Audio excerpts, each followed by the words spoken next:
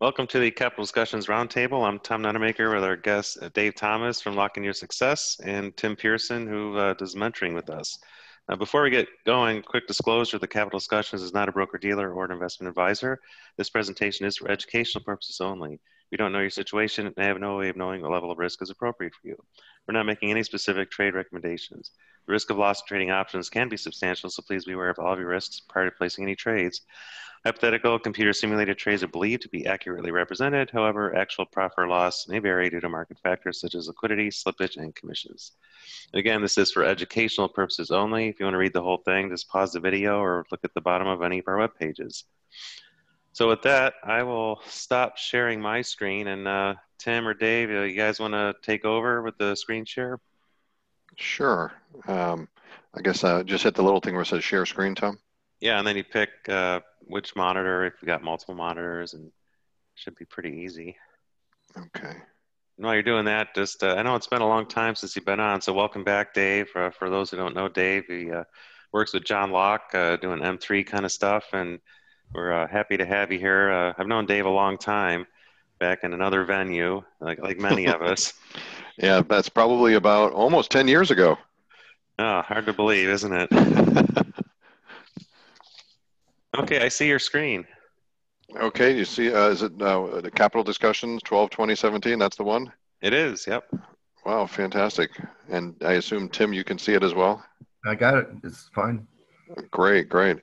So, Tom, I think that yeah, it's great. I'm glad to, I know we're trying to get on here, and I guess I apologize up in advance that we didn't have a great thing to put as topics up for you to put out to people, Tom, because I know we kind of had a TBD topic discussion for today. Right. So, and I think that Tim and I, we were just talking just before going live here. We were saying about geography and about where you are local to people, and Tom, you're saying about changes maybe where you're going to be living and stuff like that. And I know that's, even from a trading perspective, it's always kind of nice to, my family is all still here in the state of Washington, my 3 kids, and 2 of which are full-time traders. So it's very, very nice to be able to get together, even though we do a lot by, web sharing and stuff like that, even though because but we're all within about a half hour of each other. So it makes it very convenient. But speaking of that, as far as Tim and I, we only live about 15 minutes away from each other by car. And so we've known each other for, I guess, I don't know how long, Tim, probably, I don't know, 7 or 8 years. 7 or 8 years, I think. Yep.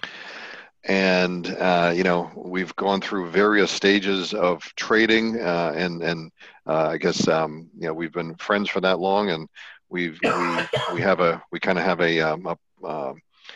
of a set in stone.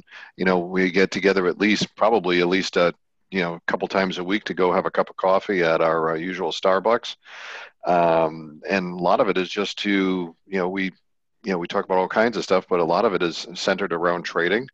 And what we're doing, because both Tim and I do mentoring, and so we're always chatting about that and just different opportunities and challenges that we have in that area, just to be able to kind of share best practices and things like that, which is, I think, very something that I did in the corporate world for many years, as far as best practices and trying to promote those around the world. So I guess this is just kind of continuing on with that. And so to that point, Tim and I got together, and we've been on here, or at least I've been on here with myself alone, and I think probably in combination with John Locke over the past few years, talking about some of the strategies that have been out there for quite some time, like M3 and things like that. And I know, Tim, you've been on here talking about various things like road trip and various things. So we just thought it might be a kind of a neat thing to maybe talk about some other things.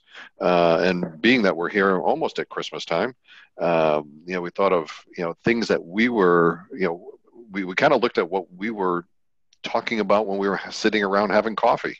And, some of it was like, well, gee, have you done your trading plan for 2018? Is there any special things that you're thinking about doing before the end of the year? And, oh, by the way, how are things been doing this year. And so we just said, well, maybe these might be some good topics. So Tom, I hope you agree. Yeah, looks good to me. Those are all good subjects. Yeah, I have no idea. And I would say is that during the process this morning or over the next, hour, I guess, that we'll be together, if people have questions and various things, Tom, I would say interrupt, when appropriate. It's not like we're going to be running through any, long trades and stuff. It's going to be more of a, kind of a roundtable, more of a discussion. So I would Sure. say if you've got people that have questions or, if they, I don't know how you do that, if they come on or they just ask questions, whatever is how you do it is fine with me. Well, there's a we chat, can do so that. just if they have questions, just put it in the chat. And if you want to come on and talk, let me know, and I can promote people. Mm-hmm, mm-hmm. So anyway, so we thought, some of these topics might be kind of fun to kind of go over. And I think one of the things that Tim and I have seen over the years is, I don't know, Tim, what was it? I don't know, maybe 3 years ago, maybe 4 years ago, I guess maybe we were having a discussion. And I was like, and I said, hey, Tim, I just kind of finished up my trading plan for next year. I said, how's, maybe we could kind of share and kind of look at each other's and see how it's going. And it was like, yeah, that's something I need to do. So it's kind of like, I've been doing all this trading, and it was like, we kind of get in the habit of just doing, and as opposed to actually planning. And so we ended up, just kind of sharing with each other kind of what we were doing. And I think, I don't know, Tim, did you end up having a little something that you could actually show to people today? Or I'm not sure if that's available or. Yeah, I'm not sure that I do. I'm looking right now, and I don't think I do. We might have to talk about it, just to talk about it. Okay. Maybe, Tim, when we were talking about that, what were some of the things that you were thinking about back then when we were initially talking about the trading plan? Well, yeah, your trading plan should include, it's basically a way to plan how big you should be trading and how much capital you allocate to each strategy, and what your expected income is based on expected results, and it's very important that your trading plan be something specific enough to say, I'm only going to use, let's say, 50,000 in capital on my options trading, because a lot of people say, well, I don't need to control my margin because I have a lot of money. I can just use a lot of margin. But what happens is you'll have a trade where you expect to make, let's say, $1,000 from, and you'll let the margin grow and grow and grow, and you'll use 200,000 in margin for it. Well, that's a terrible risk-reward ratio. In fact, it's so terrible that you probably shouldn't even be doing it. If you're going to use that much margin to only make 1,000. So you do need to plan your margin, and based on that, you can take average long-term expected returns. And bottom line, for almost all option strategies that we do, 2 to 3% a month is an average reasonable return. I mean, I don't care what you're doing, and some guys say I get 15%, and they do, but they might lose 10% the next month. I mean, on average, over a long period of time, almost every strategy we do comes out somewhere around 3% a month. So you can say, well, if I'm going to spend 50,000 in capital, 3% of that is $1,500. Therefore, I can reasonably expect to make about $1,500 a month. And your trading plan should have some way of calculating all this and showing you how you can set realistic goals. Yeah, I think one of the things that I had looked at as far as Tim, I thought you made a great point as far as when you're about looking at your capital, because one of the things that I'd found even with some students as I was going along with some trades is that they kept on making these adjustments, and I was like, are you checking your capital level? And just because some people might say, well, some people trade their account, and they trade 100% of the money in their account. Other people will have so much headroom, so to speak, in the account where they'll never have any issues because they get so much money in their account and they're only trading a small portion of it. One of the things that's critical is as you're going through these trades is, as Tim, you were just pointing out, is keeping an eye on your risk, because you know, you may think you're just making adjustments along the way, but are you, you know, if something really bad happened and you thought you only had $50,000 in the trade, and all of a sudden you find out that this is really a, you know, $100,000 trade that you've got at risk, um, without even looking at it. You know, you actually have to, you know, be very aware of that, because the thing that I've seen, at least over the years, is, you know, we're basically just risk managers. You know, we're putting money at risk to try to make some money, and we're just constantly. I usually never look at how much money I'm going to be making. I'm usually looking at how to you know, assess my risk to make sure that I don't lose, because or lose too much. And usually that's always, the market is usually going to tell me basically what they're going to give me at the end of a trade. You know, I never can predict that. I think, Tim, you make a good point. On average, I think you're absolutely right. I think, you know, on average, those are, you know, kind of expected returns that we've seen over the years. But usually going in a trade, it seems like I spend way more time trying to figure out how to manage my risk and to make sure that I don't go beyond certain levels of either max loss or close to that, or as opposed to saying, okay, well, how do I manage my risk to make more money in the trade? It seems like it's always kind of the opposite. Is that kind of your thinking too, Tim? Or Oh, absolutely. Yeah, we are risk managers, and if we make some money along the way, that's great. Um, but I do have a well, we know we're not in control of what we make, but we're trying to be in control of what we lose. right, but I do have a target income level per month, you might say, and that's my goal, and so I'm trying to size my accounts and my trades so that I can reach that goal with known capital, so that everything doesn't get out of whack. But whether I make it or not, that's different. That's whatever the market does for me. That's true. And I think, what I usually do, with looking at my trading plan is that there's always and I don't know, and I'm not making suggestions that this is what you should do, but this is just telling you what I do. I usually, just from a family perspective, I usually, put together some sort of I record all my stuff in Quicken, the little software for your kind of checking account and all your different things. And, that way I know kind of what's going out the door and what's coming in. And because I don't have any other job, this is my job, which is trading. I don't have to worry about a lot of other different sources of income because it's pretty, one dimensional. And primarily it's trading, a small amount of teaching, but primarily it's trading. And so I set up a budget for, our family, and, literally that's kind of where it all starts, as saying, okay, well, here's what we're projecting for next year. And here's what we, think, how much money we need for, our mortgage and food and, vacation or gifts or, whatever the case may be. And saying, okay, it's a process of going through that. And this is kind of how I got into the trading plan, because it was, okay, here's how we did to the budget. And now if we need, whatever the amount is per month over the course of the year, if it's, $1,000 a month or 10,000 or 20,000, that's all individual, your individual situation. But ultimately, whatever you come up with, you have to be able to go there. And like Tim said, you're saying, okay, if I need to make X amount per month or X amount per year, how much capital do I have, and what is my expected return, and does that even make sense? Because if you're, I've seen many students come by where they're like saying, okay, well, I want to get out of my job, and I want to be able to trade, and I want to do this, within 3 months or 3 years, or maybe it's 5 years.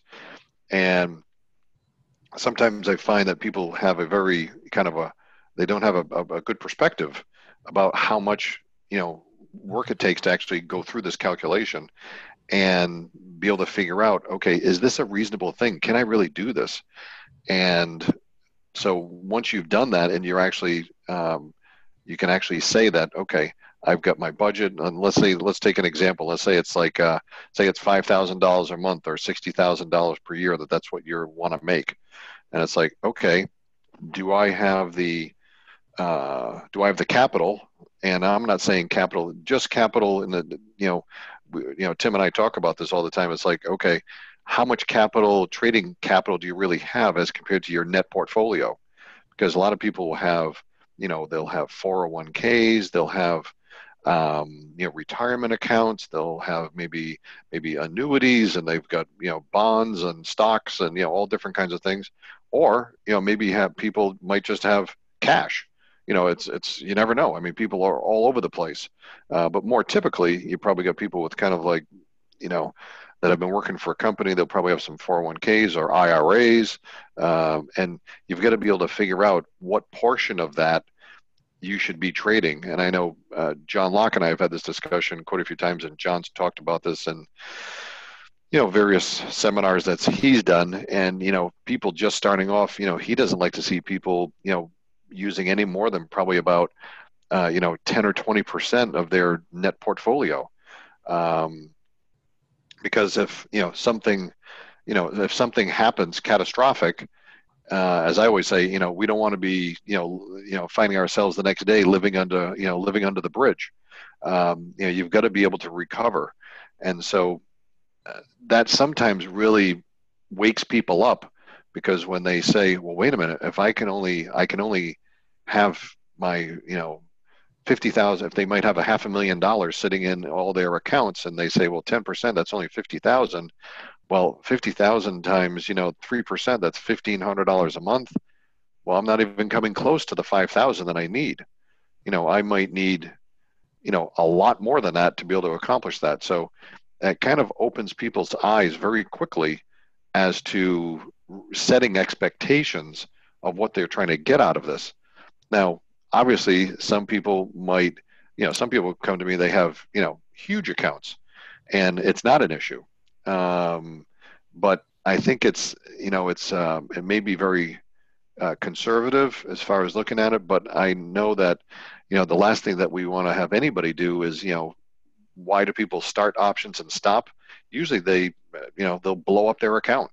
They'll be trading something, and, all of a sudden they don't have any nest egg. They don't have any safety net of cash reserves.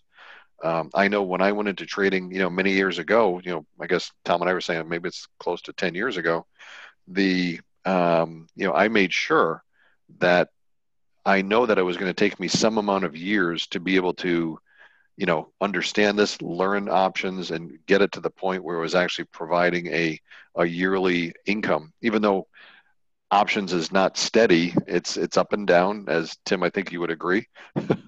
Year to year, you never know quite what you're going to make. And it's kind of like, people working in real estate or in sales, like working on commissions, you really never know. So you have to have some sort of you got to have a safety net out there, that, because if you have to use the money that you're making month to month in the trades, that's a really, really tough thing to do, because you'll end up making decisions on your trading that are not in sync with what your trading guidelines are or rules. Because it's like you're saying, well, do I make this adjustment to a trade, or do I go to the doctor?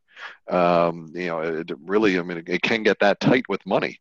So, you should never be, put yourself in that kind of a position. Well, what do you think, Tim, on that? Oh, I agree. And, people get tempted. I see this all the time too. Well, someone will come to me and talk and say, but I have all the money, so I'm just going to make more and trade more. But one rule that I won't break personally is using more than about 25% of my liquid net worth for option trading. Okay. And I want to make more money, of course. And I could use 30% of my liquid net worth, but I won't do it. You've got to have that buffer there. And that's just good planning. And then of that 20% that you use for options trading, that's the size of your options account. At any one time, you only use maybe up to 80% of that in positions, because you need some money left over if you have to make adjustments or do something or have a drawdown. Or be able to get in, and especially when you're trying to exit a trade, and sometimes your positions might be a little bit wonky as far as what you're doing with options. And sometimes the brokerage will bump up your margin just temporarily. Yeah. So maybe, Dave, let's see if anybody has any questions, or maybe we can go on to The next thing. another thing so we can get through all these. Yeah. Tom, did you have any input in any of that, or? I know you were talking about losses. I had an optionetics class years ago, and George Fontenelle said the first question he asked anybody that came up to him with a new trading system is, how much can I lose? Mm-hmm. So yeah, the focus on keeping the losses small. If you let the losses get away, that really destroys your performance. So we try and Yeah. focus on that on the money we're trading too. We want to keep that equity growth constant, and I'd rather take small profits and take less risk than try and get bigger returns, but have bigger drawdowns. Yeah, because sometimes it could take, I mean, literally, it could take years to come back. Oh, sure. Depending upon, especially if you're trying to make $1,000, and you trade, and all of a sudden, and your max loss is 1,000, and all of a sudden a trade comes by, and you're down 5,000, and it's like, those are, it's kind of tough, and unfortunately during those 9 or 10 years that I've been trading, I know I've got scars on my backside because those things have happened. And so I don't talk about this stuff just because it's theory. It's actual, I've got the proof. Yeah, me too. I remember. I'm not proud of it, but it's a, we use these, especially, hence the name capital discussions. What are we talking about? We're talking about our capital. And, Right. and, it's the reality is, we've, as a group, we've all had to learn our lessons. And, and I don't care how much people that I have heard in the past. I remember, gosh, what was it? 9 years ago when I was being mentored by Dan Harvey. Some of those thoughts and some of the things that we're talking about today are just as important as they were 9 years ago. But sometimes you listen and you hear it, but you know what? You don't really quite act on it until sometimes it happens to you. Sounds like my And kids. yeah, it's, well, we all are, right? Yep. And so, for the same reason why, we try to help our kids down the road and try to help them. Well, it's sometimes sometimes lessons are only learned, and, that you just hope that they're just not too devastating, because many times, people have to learn by themselves. So, hey, I wonder if we can go on to the last one, because I love talking about how you decide to go full-time, and people are really interested in how can I be a full-time trader. Yeah, sure. That sounds good. So I don't know, Dave, how did you decide, or how did you make the decision to become a full-time trader? How'd that go? Well, it's everybody has probably different perspectives on this, but I think there was I had been working in the kind of the high tech world for many years, and ventured into or getting out of that, and into the world of wine, which was a fun thing to go into, and became a sommelier and all that kind of good stuff, and as kind of just a fun thing to do as a hobby. But actually, the thing that really pushed me more into full-time trading was right about the time my dad actually passed away. This was back in 2006, and I know one of the things that he and I always talked about was, when he went into retirement mode, he didn't really go and do a lot, and it was one of those lessons where he says, hey, when you go into approaching, retirement age and stuff like that, make sure that you have something that I wanted to be able to have something that was going to keep my brain active, and something where I was able to, since I worked in high tech companies, they don't tend to give out pensions.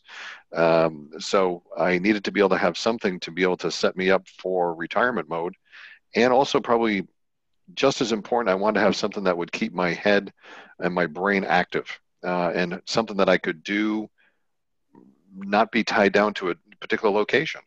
So I had no idea what I should do, but it was actually a friend of mine, a neighbor of mine who's still trading and is an active trader. He gave me, he says, "Hey, Dave," he says, "I've been doing some reading on this stuff about trading options." And he put about 25 books on my doorstep at my house one day. And he says, "Here you go." So I literally started reading, and it was literally after I got through that, I actually ended up probably soon thereafter, probably chatting with Tom Nunemaker. Yeah, I know that guy. And so, it was like, gosh, I mean, this was like, I remember it was the summer of 2008. So I guess a little bit less than 10 years ago. And I remember it was kind of like, well, wait, I'm calling this guy and he's in Germany. It's like, what am I getting into here? Yeah, I guess I'm the poster child for being a trader and living wherever you want, right? Exactly. So it was, and hence with my last name being Thomas, I was always a bit of a doubting Thomas as far as this whole thing. And when trying to at that time listening to a lot of different webinars of people doing trading and stuff like that, you're trying to figure out, is this real? Is this, and I was really trying to find out, is it true that you could maybe earn this kind of money, or, what does this involve and all this kind of stuff? It looks kind of fun. It looks kind of interesting. And, as being a former engineer and stuff like that, and working in, manufacturing and for many, many years with high-tech companies, it was like, well, that sounds kind of interesting. And, one thing led to another. And like I said, soon thereafter, about 6 months later, I was doing mentoring with Dan Harvey, and then eventually with John Locke, and and here we are. So, but the big thing about going full time into trading was, there was a need for income, and that's probably one of the biggest things was, I wasn't set up for retirement. I wasn't set up for, having companies that I'd worked for that offered pensions. So it was like, well, I still got a ways to go before Social Security. So it's like, I want to keep myself busy and keep my brain active. And so I just kept on pursuing it. And to me, it was like going back to college. And so it was, for all these years, it was basically like, getting another undergraduate degree and another graduate degree, except in this case, it was with options. And, I think probably one of the best things that's happened since then is probably about 3 years ago when John Locke came to me and said, "Hey, I'm getting really busy with, mentoring people. Do you have time to maybe help me out?" And that's just been just way too much fun. I mean, I've had the opportunity and the joy of being able to chat with quite a few people over the course of the last 3 years, and hopefully, been able to try to, make a difference in their lives by sharing the, the process that I've gone through and becoming a full-time trader, even to the extent where, like I said, two of my kids, and actually the third, her husband also I taught as far as trading, and he's got a full-time job, but he does it on the side. But the other two are doing it, full-time. Well, actually, my son's got a full-time job as well, but he does it. He's got kind of two full-time jobs. So, that has kept me very, very active in being able to do trading. And, it really makes a big difference. I think, as we all get older, it's nice to be able to have something to be able to keep your brain active and to keep sharp. And that certainly is the case because, a lot of people come on and they've got great questions and they challenge us. And that's even with Tim and I, when we get together, like we're saying, for coffee, I mean, we'll talk trading, but it's just, we'll challenge each other.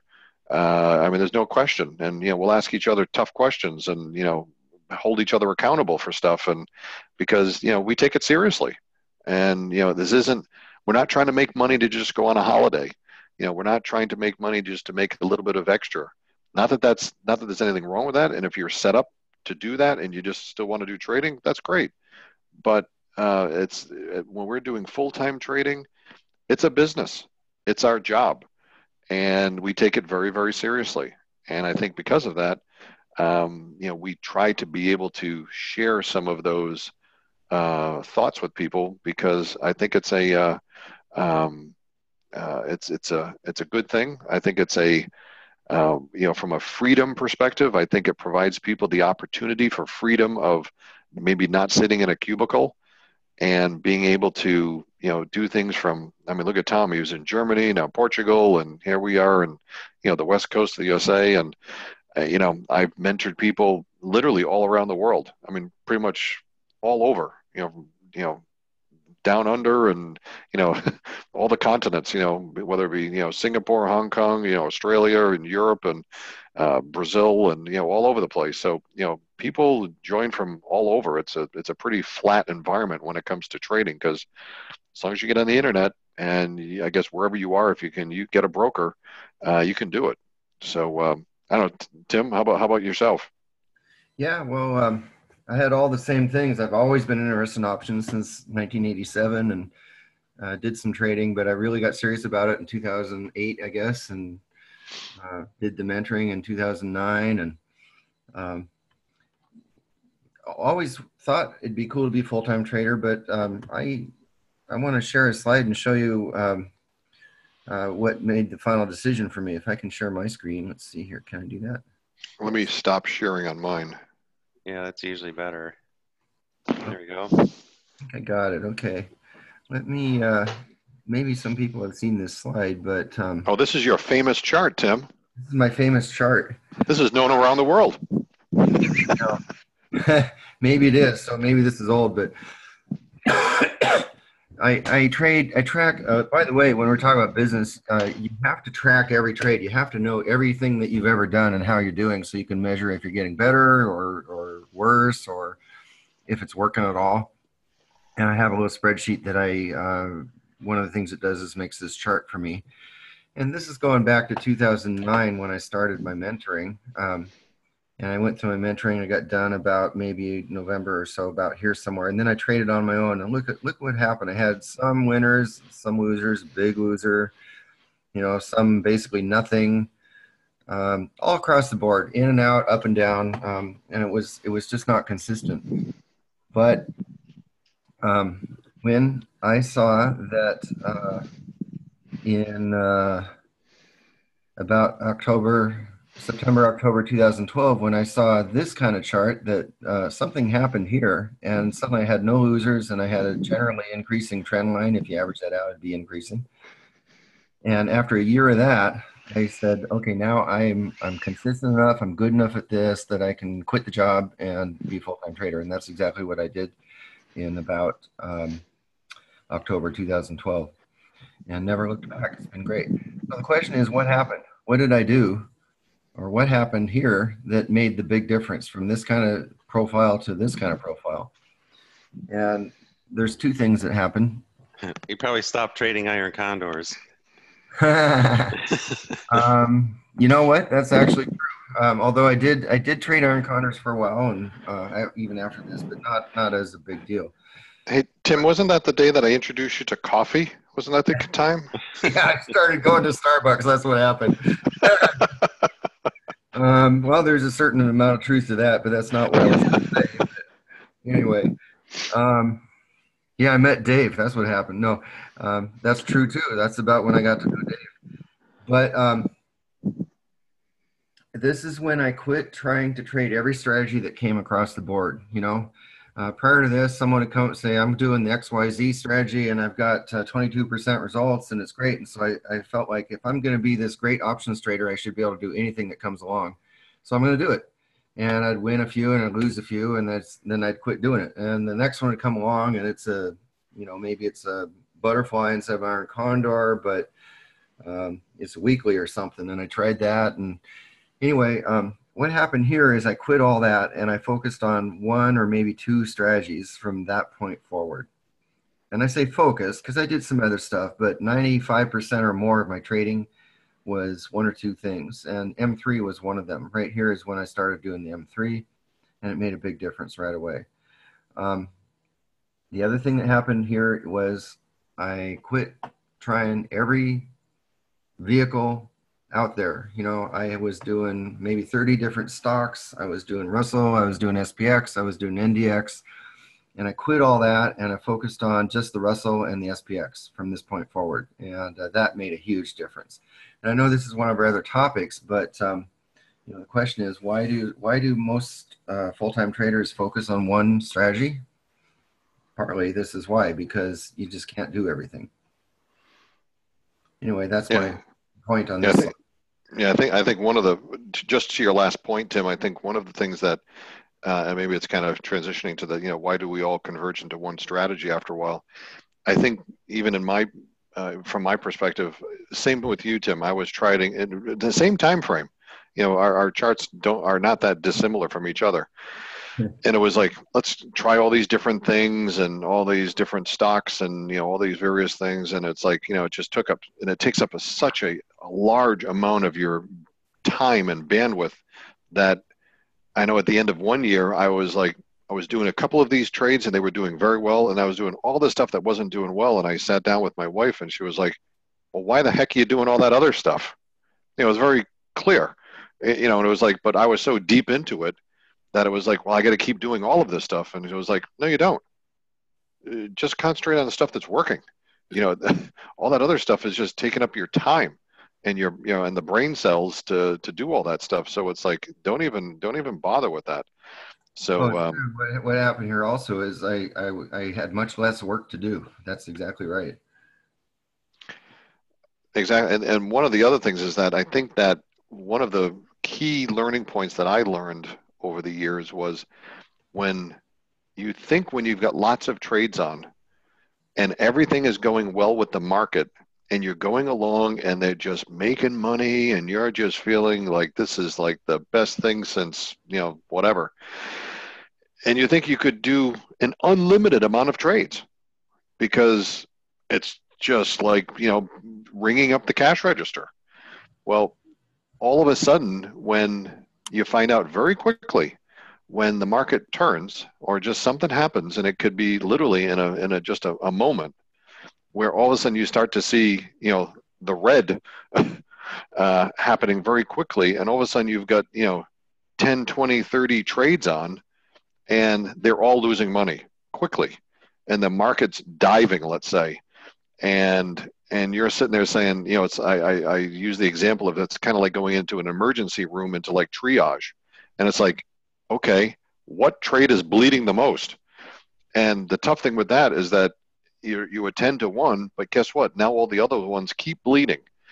And you're trying to make trades, you're trying to adjust, you're trying to do things to try to stop the bleeding. And guess what? You can't handle all 30 at a time. It's just impossible. You know, it's just like we just don't have the bandwidth to do it. So it's only when those situations occur, and hopefully that happens to you and you don't have a devastating result, because that is one of the single biggest things that happened to me where, you know, I didn't have a devastating result, but I could see in a very small mode of where you had too many trades on, and I was like, okay, I understand, I get it, I now see it. And even though, you know, people would say, well, hey, come on, you're not really diversified. And no, you're not this, and you know, you're not that.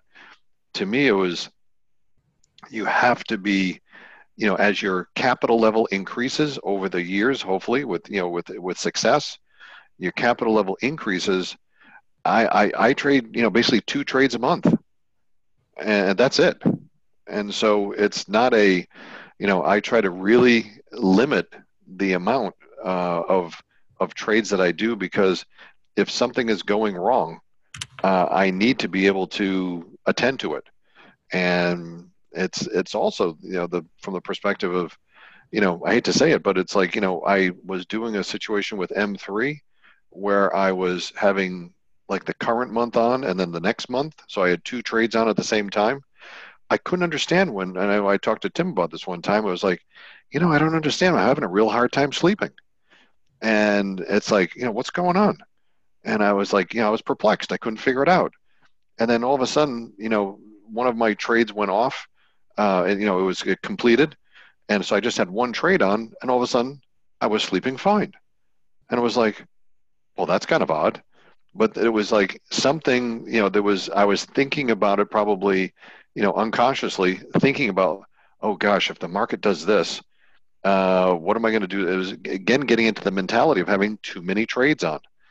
And so it is something it's real. And, a lot of people, especially new folks, getting introduced to options, they're looking at, all the characteristics, all the rules, the guidelines, the mechanics of like, okay, how do you adjust? Well, what strike do you do and how much and where and all this kind of stuff. And well, eventually you get beyond that and you learn that, but then it gets into more issues where, it's like all of a sudden, if you see your profits kind of plateauing, it's time to address all the soft issues, as I would say. The hard issues, we used to say this in the manufacturing world where you got, kind of hardware and software. Okay, you got the hardware all set now. Now it's the soft issues. And it's like those soft things are more psychological, and John Locke talks about this in a lot of his seminars that he does, not to plug the stuff for John here, but it's true. I've seen that over the years, and I think, Tim, you would agree, there's a lot of, the psychology aspects of all this stuff really comes into play, big time. Yeah. Yeah.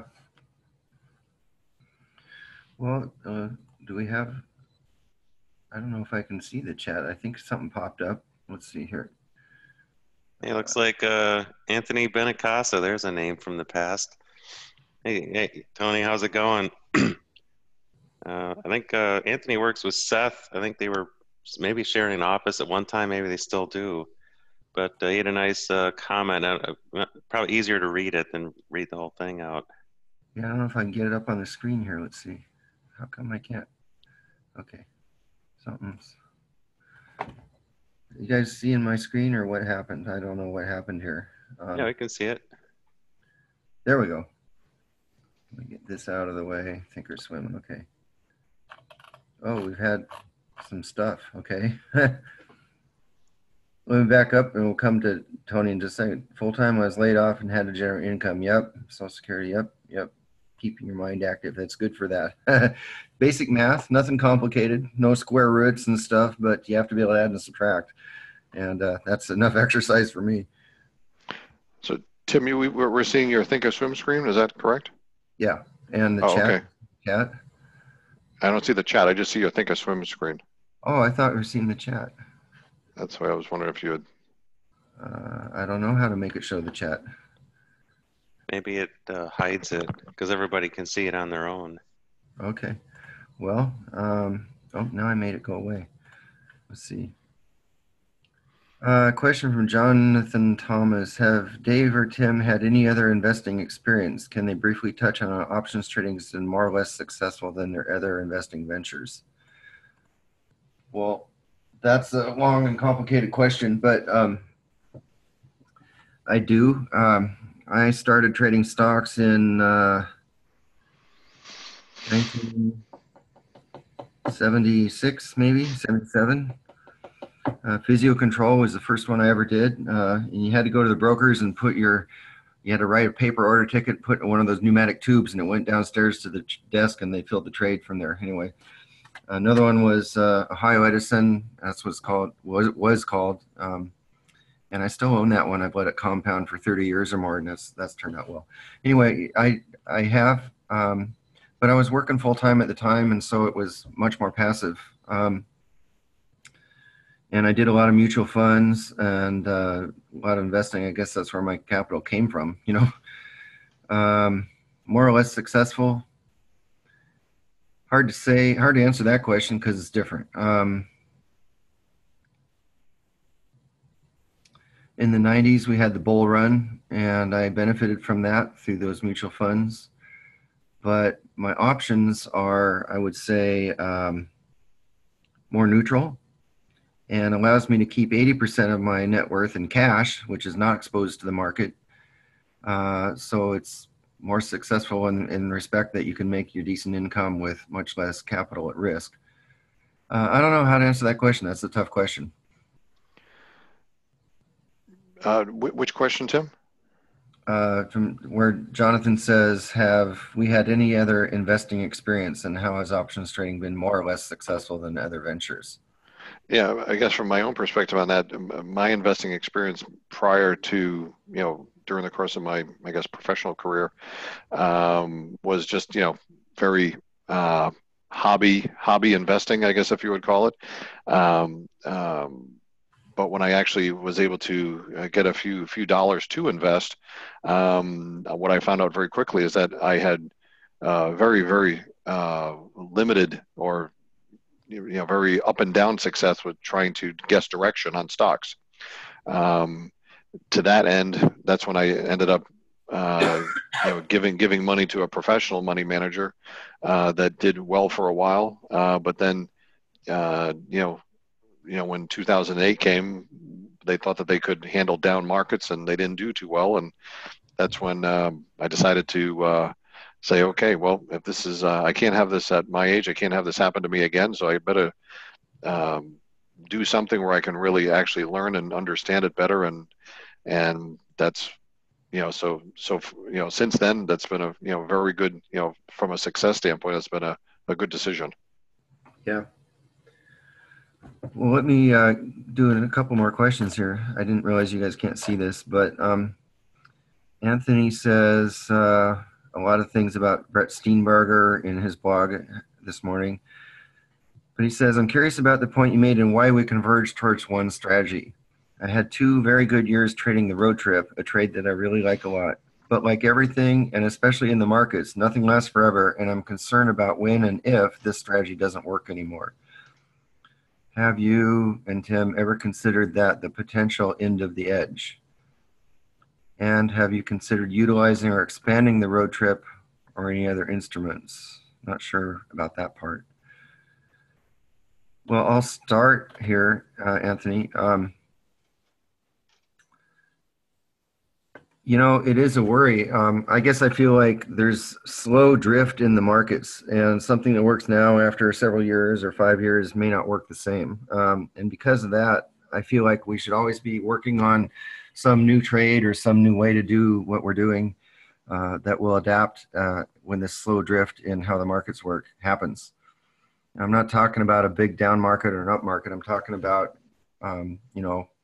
broken wing butterflies 5 years from now may not work like they work now because of computers, market makers, anything could change all that. So I do worry about that. I do try to always have something that I'm working on to develop and go to if I need to. But I'll be honest, I'm not that prepared right now. And question about using or expanding the road trip, I'm not sure what you mean.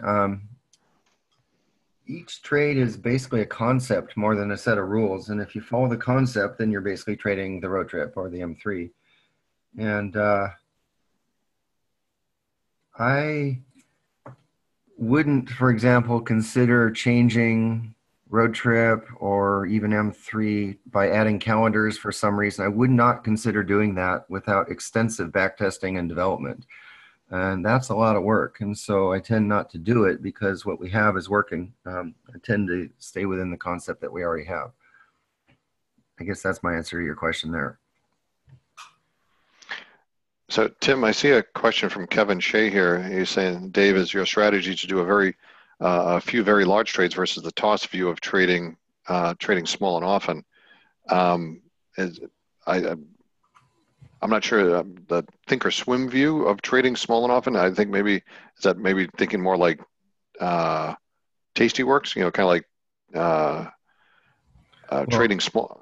Tom Sosnoff kind of trading small and often. Maybe I don't know if that's the toss view or Tom's view, but anyway, yeah, okay, Tom Sosnoff. It's like I think the Tom view of trading small. I think I 100% agree with that. I think that especially for a brand new trader, trading small is critical. But I think even probably more important or just as important as trading small is also whatever trades that you're doing that have you back tested and have you learned how to be able to perform your trades in all kinds of markets. And I preach this to all of my students in the sense of going back, many, many, many years, maybe even to the tune of back to, 2011 or so. And whatever trade you're doing, and I don't care if it's, M3, road trip, bearish butterfly, rock trade, superfly, or all the various fruit flies, or whatever kind of trades are out there, Kevlar, all the various trades that are out there. I don't care what it is. If you've gone through and actually walked through, that many years worth of back testing, and you've actually, learned how to handle those trades in various markets, that's where you're going to get your education. I don't care what strategy it is. You're going to learn how to handle, because why? And I think that's, Tom's view of trading small and often. I don't do what he does because I don't have the wherewithal of the market information that he tends to, I think, trade with. I try to put more of my time and energy into just kind of managing trades versus trying to pick a trade that I think is just going to do well. I put my trades on, and 90% of the time it's usually like some sort of a butterfly or broken wing butterfly, and that's how I do it. I think over time, as your situation improves as far as your profitability, you can increase your trade size, as long as you are keeping your risk under control, and you're keeping, you may end up, as your size increases, you may create some hedges.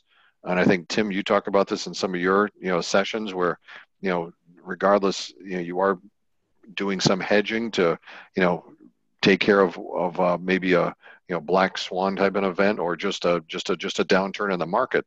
I know I've talked to John Locke about that particular thing, and I think he does possibly some of that, but I think more importantly, he tends to always use some of his profits to kind of create an insurance account per se. In other words, putting money into an account that, in case of a really bad situation, you have an account there that you can basically go to after a while, that you can actually go and use for your trading. So it's more of building up like an insurance account, using some of your earnings. It's kind of a proactive way, or an offensive way, to be able to deal with the potential downturns in market, versus, I would say, a completely defensive way of just adding hedges or buying puts or something. So, yeah. Well, I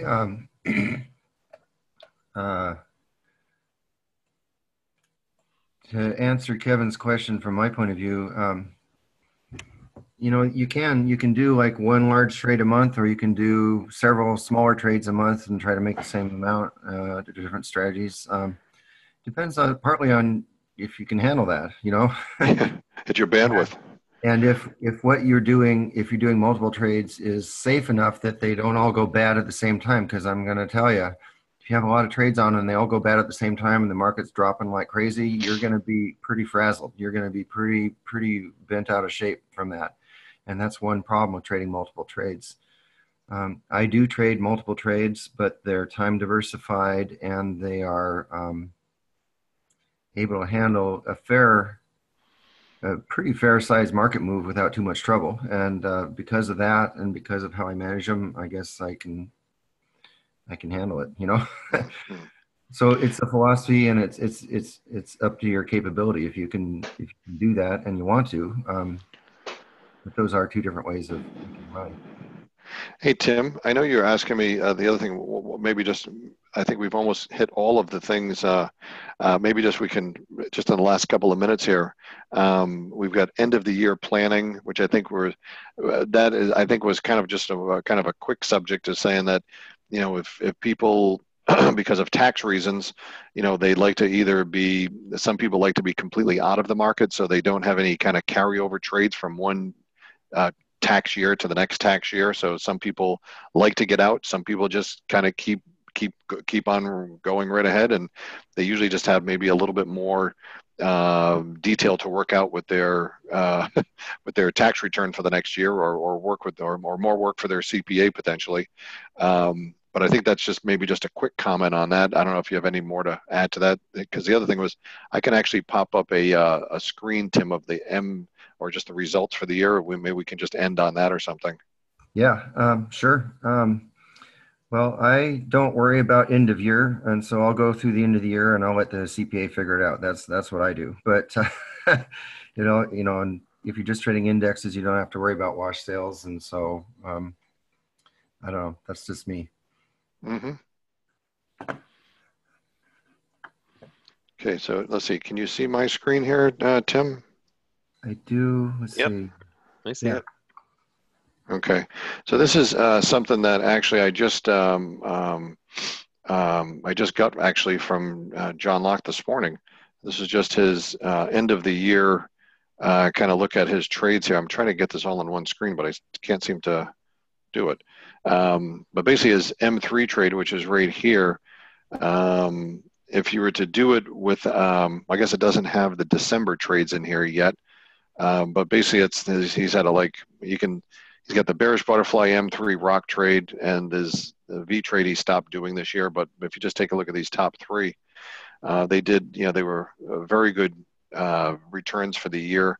Now, just to note, the two top trades, the Bearish Butterfly and M3, those returns are actually about twice what you would normally think about, because they would be multiple trades on at the same time. So if you to keep your capital all at the same level, you would actually cut those in half. And I think he has these in this next column out here. Yeah. So you can see 100, it's actually 67% for the Bearish Butterfly, 47% for the M3, and 80% for the rock trade, because that is just a 30-day trade. So I think some people were looking to see, what those results were for the year. I think that just to note is that this is obviously, these are the website trades that John does, that he has his kind of Monday morning thing that at least I listen to every Monday, that he kind of goes over the basics for these trades. But to note is that, these trades typically will probably, compared to I'll say the average beginner, John will probably take these things a little bit probably closer to expiration than probably most people would. So that would probably have an effect on some of these returns for sure.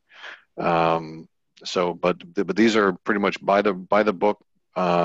They're absolutely, just by the rules or guidelines that he puts out for those. The only thing, the caveat that I would throw in there is that, John tends to take these things a little bit closer to expiration than certainly I do as practice. But that's just because I'm quite a bit more conservative than John in the trading. So I don't know if people have any questions about those. I guess the only other one is just I'll just throw up here is a UB1 trade, which is another trade that I do, and that one was right around 25% for the year, about 10 wins, 1 loss, which is actually very close to exactly my own personal situation. So, and this is just a broken wing butterfly. So, I don't know. That was I'm glad. Thank John for sending that to me early this morning, so I could share that with everybody. Well, that popped off some questions, Dave. Oh, really? Yeah. Well, we got 1 minute, Tim. Well, we can go a couple extra. We don't have to end exactly in an hour. Yeah, I'm not seeing the questions, so I don't know. They were on my screen before. Now they kind of disappeared, so I'm not sure where they are. Tom, do you see? I don't know how to get the questions here. I think if you go up to the top, there's like the thing with a couple of dots, and then there's a thing with the chat. Oh, they're very nice. Okay. So let's see. These, I don't know where okay. What percentage of profit would you accept for commissions? Tim, I have no idea how to answer that. Well, I know how I'd answer that. You're asking the question in the wrong way. Commissions happen, okay, and they're necessary, and I don't think about percentage of profit for commissions. Yeah, that's what I'm saying. That to me, I just try to get the lowest commissions I can get. Can negotiate them, and if you can, you should get as low as you can get. And other than that, commissions happen. So, what percent does it turn out to be? It's sometimes 10% of the profit you thought you were going to make. Hopefully, usually it's less than that, 3 or 4%. But that's, I think, where it comes out to be. Yeah, the question on slippage. Yes, these are assuming no slippage because these aren't negotiated. These are actual websites. When John goes and makes a trade, he just puts it in and hits convert trade, and that's what you get. So yes, you're absolutely correct. So these all could be. So yeah, there is no slippage in these. And Kevin asks, these are his live trades? No, these are website trades. So these are ones that he does, to show people on the website his trades, and so they're how do you say that, Tim? They're live, but they're not negotiated. They're actually just Well, Kush says they're not live, they're simulated, and they assume no slippage. Is that correct? yeah, I guess that's correct. Yeah, I mean they're okay. Yeah, I mean John is going and doing trades, and he'll usually say at 30 minutes before the end of the day he does his adjustments, and that's when he'll do it. He'll put the trade in, convert it, and that's what it is. So Yeah. that's where that's I think as clear as we can be.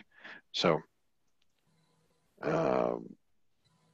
Alex B says, do you do the bearish fly trade every month? Well, John certainly, I don't know if you mean me personally or John does it. He does it here. Yes, he does it every month as far as the website trade. I don't do it every month, but John does it as far as the website trade here. And I think Neil asks, are those returns based on max risk per trade or for the total account? Those are, I can show it right up here. These are based upon a $50,000 allocation for each trade, the Bearish Butterfly, M3, and Rock trade. They're all assuming a $50,000 plan capital. So in other words, he'll never go over that size. Oops, I hit the wrong button, Tom. No problem. I was trying to look at more questions and I hit the wrong button. So.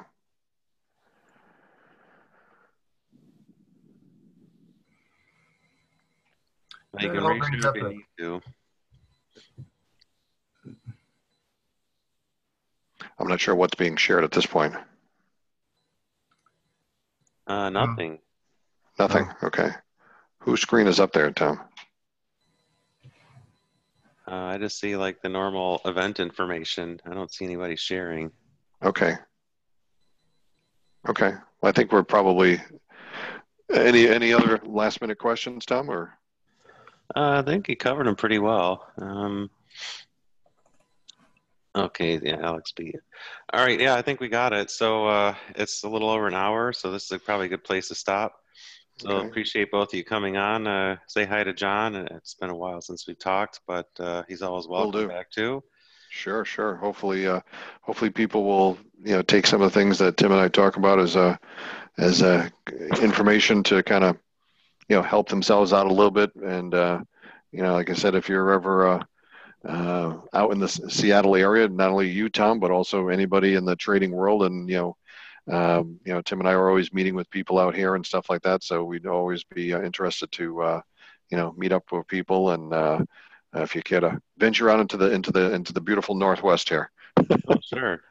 And if you send me that spreadsheet, I can post it with the recording so people can take a look at the results, because I think might have some requests for that. Sure, we'll do. Okay, great. All right, well, thanks again, and I hope everybody has a good holiday season. If you celebrate Christmas, I hope that goes well for you, and if you're traveling, that you do that in safety as well. And I think that'll be our last meeting for the year. We're not going to have one next week, so we'll see you all next year. And again, thanks, Dave and Tim. It's always fun to get together. Great. Well, thanks, Tom. Thanks so much for inviting us on. And like I said, it's a very Merry Christmas and Happy Holidays to everybody out there. And hopefully have a great year, of 2018 for all you traders as well. You bet. All right. Thanks, everyone. Okay, bye-bye.